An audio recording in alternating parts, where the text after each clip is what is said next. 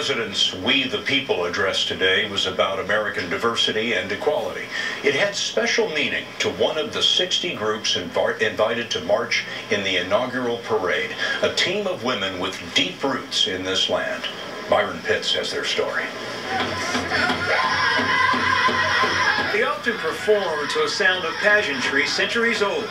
They are the first Native American women warrior color guard. All veterans, all proud of their ancestry and the nation they serve. Micheline Bigman is the group's founder. Sergeant Bigman served 22 years in the Army, including 2 tours in Iraq. We're like the heartbeat of America. We're Native Americans. We're still here, you know. I think we're even stronger now than we were before. Nearly 5,000 Native American women have served in Iraq and Afghanistan wars. Sergeant Bigman's grandmother served in World War II. She was small. She was like only 5 feet and maybe 100 pounds, but they said she was one of the meanest ones they had. Sounds like her granddaughter's not that different. I know. Bigman was born and raised on the Crow Reservation in Montana. Unemployment was high. Alcoholism and domestic violence were chronic. So she enlisted at age 21 and went on to become a mechanic supporting a combat battalion. There was an all-male battalion, and when I showed up, they were really disappointed. And the tension, I could just see it.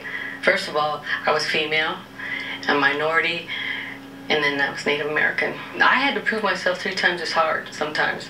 And she did. When she retired after 2 decades, she formed the Native American Women Warriors.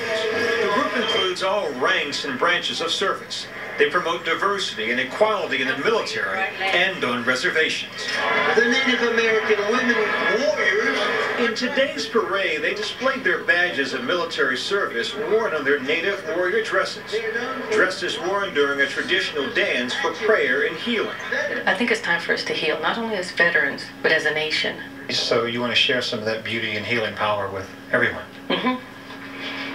Yeah. Healing for the warriors, like for the nation they served, each said, is something worth dancing about today, any day. Byron Pitts, CBS News, Washington.